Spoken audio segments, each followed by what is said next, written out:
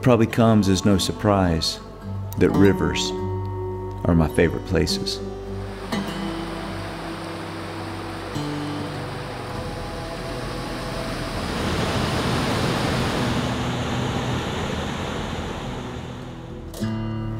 There's life here in energy, and it's always beautiful.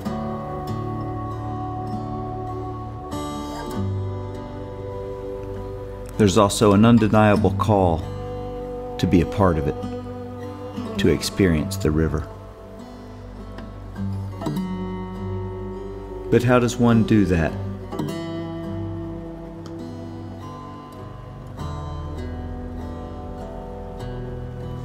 You can see a river, you can hear it, you can taste it, you can smell it. You can walk right up next to it and touch it. And for most people, that's where the experience stops. They are, if you will, only acquaintances with the river.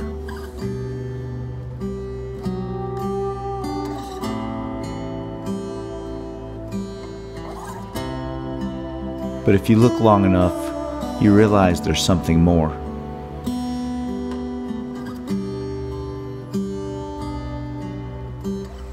There's nooks and crannies and ledges and holes. There's a power that must be respected, yet still beckons. First, it may seem like chaos, but then you realize there's patterns that emerge, and then you begin to see it. You begin to imagine yourself flowing down the river as if you were part of it. You see the places you want to be and the places you want to avoid. But to what end would someone try such a venture? What is the purpose? That's the curious thing about a river. If you really want to experience it, you have to get on it.